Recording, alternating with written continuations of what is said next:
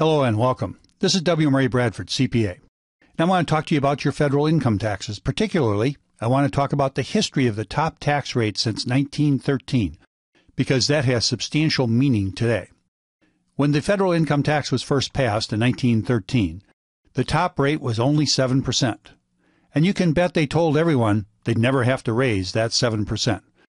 But you know the old saying, once you let that camel's nose get under the tent, what happens next? The entire camel gets in there, right? Well, that's what happened here. 1917, presto, top rate, 63%. Of course, there was something else going on in 1917, the war. And war is bad for taxes. Of course, that war ended, and prosperity came back to the country. And the next thing you know, the top rate dropped down to 25%. That was in 1925. And it stayed there until 1932. And in 1932, the top rate jumped to 63%. Of course, then we had the Depression, and depressions are bad for taxes as well. Let's look around at these different rates. 1925, of course, we had the 25% rate, but look what happened in 1952, 92% rate. Imagine that taxpayer. Now, of course, you had to be making a lot of money to be in a 92% tax bracket, but still, 92%. Can you imagine that? The last dollar you made, you gave 92 cents to the federal government. This doesn't even count state.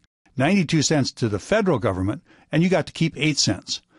I would assume you were not very happy about taxes. What do you think? Look at 1988, 28%. When that was passed, lawmakers told us that they'd never have to raise the rates as long as we lived. And that was true if you lived less than 1 year, because the very next year they raised that rate to 31%. And of course, then it went up a little bit more. Today, that top rate is 35%, but you can bet it's going up. In fact, we already know it's going up because the Obama administration has said that they're going to repeal the Bush tax cut. So that means the top rate's going to a minimum of 39.6%. But you can expect tax changes, no question. Here's the thing to think about. Let's go back to the 1986 Tax Act. I want to show you what happened to an investment that someone had just because the tax law changed. Let's say that you owned a rental property in 1981 and that you were earning on this rental property 28%. That was your investment return, like an interest rate. You were earning 28% a year.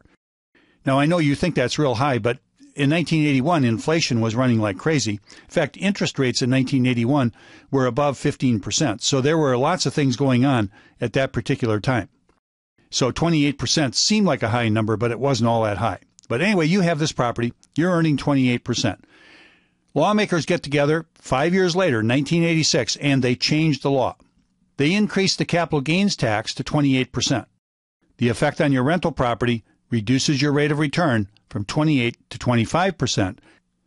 Now let's reduce the top tax rate from 50% to 28%. Most rental properties in those days were a built-in tax shelter.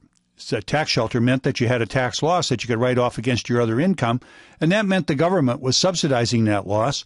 When you lost that subsidy from 50% to 28%, your rate of return drops from 28% to 17%.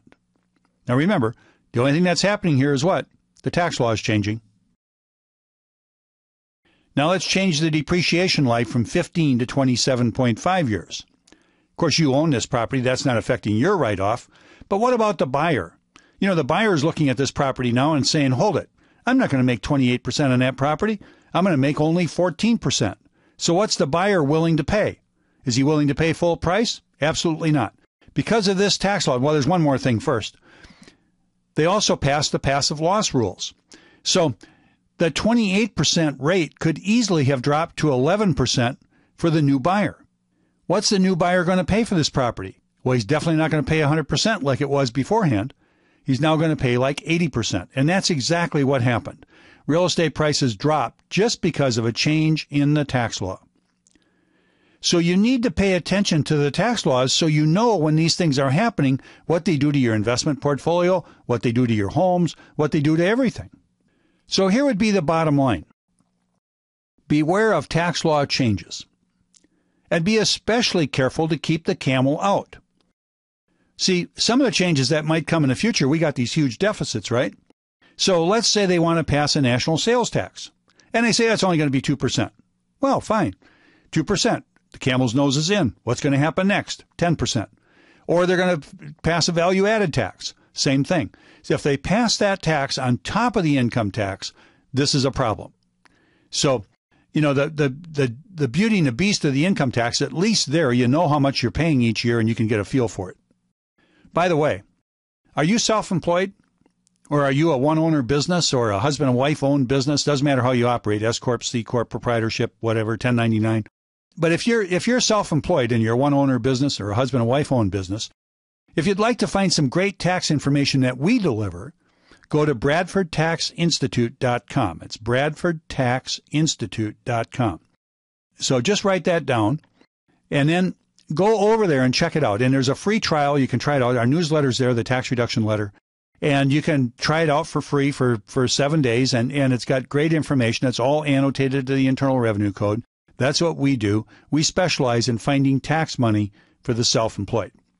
Thank you very much for being with us. This has been W. Murray Bradford, CPA, on behalf of the Bradford Tax Institute. Thank you very much.